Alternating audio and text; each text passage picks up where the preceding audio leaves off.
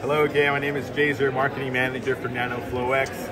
Hello, I'm the Lead Material Scientist at NanoFlowX.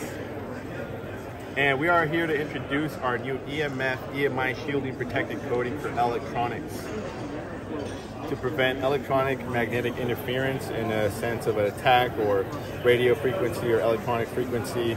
Our lead scientist, Evan, is going to tell you a little bit more about it. So this coating consists of graphene nanoplates, which is a semiconductor that completely shields the PCB board from electronic attacks, or if you have multiple components that are working at different frequencies, that prevents one frequency from getting affected from another.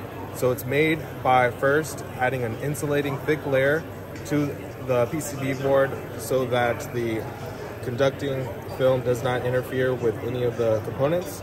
It's an airbrush application, and then after the airbrush application, we typically recommend adding a hydrophobic coating on top of that to make a weatherized and EMI shielding coating.